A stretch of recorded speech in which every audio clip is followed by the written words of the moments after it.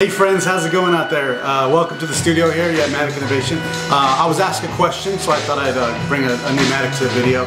This one's hard. It's a lot to unpack, and these are quick videos, so I don't know if I'm gonna really get too far, but I want to explain something at least.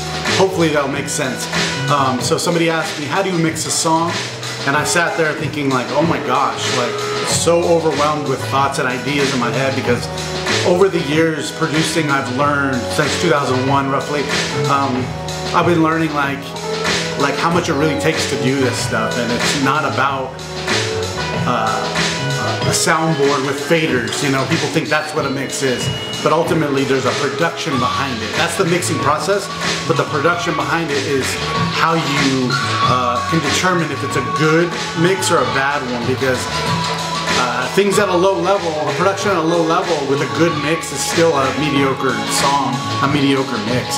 So it's all about raising the level of the production first, then even a mediocre mix will sound better than a good low-end mix, if that makes any sense at all. But it's about production.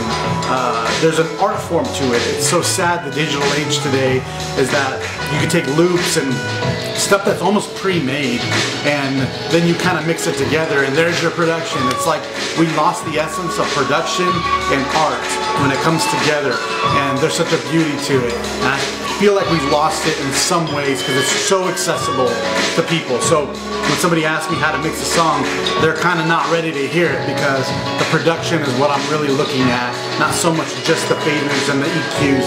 There's so much more to it. Anyway, that's a Madik tip. I don't know if that explained a ton, but I hope it made some kind of sense to you guys.